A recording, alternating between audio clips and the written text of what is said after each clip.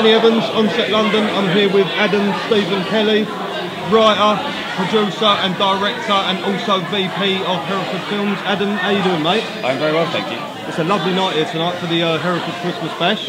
It is. A lot of people have come out. A lot of people here, a lot of faces. Yeah. How's 2016 been for you?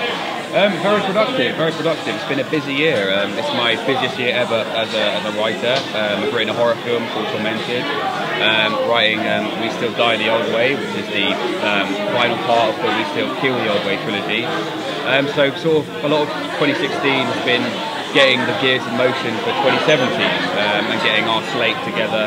And also at the very beginning of the year, I had my first feature film, Kill Kane, come out, which stars Vinnie Jones, which I directed.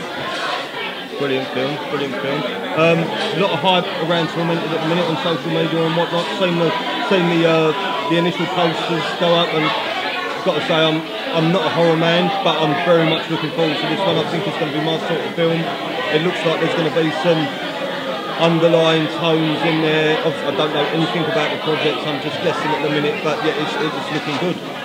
Well, thank you very much.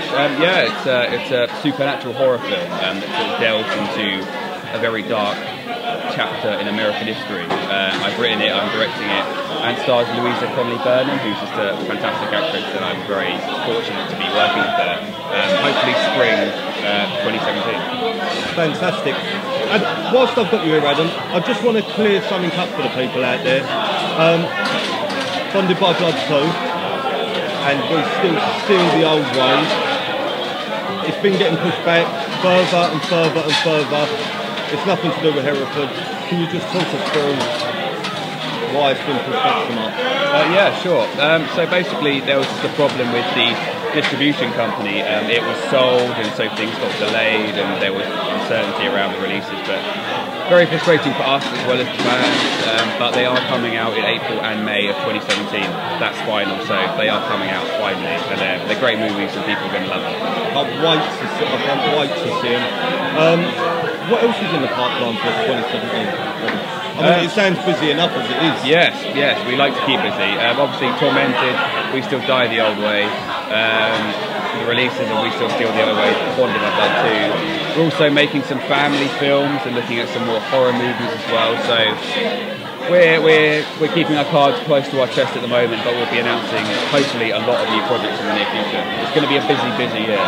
So I sort of take it that we're going back to Jonathan's roots of horror. Yes, exactly. He's the most passionate horror fan I've met in my life. He's got an expert knowledge of Hammer movies, Amicus, British horror. He's an expert. He made horror movies at the beginning of his career, and now he's going back to it. So it's a nice little sort of, harkening back to his past. I've got to say, I think if yourself and Jonathan are going down that road, it's going to be good. Dream team, right? Dream team. It's going to be good. I'm very excited about 2017.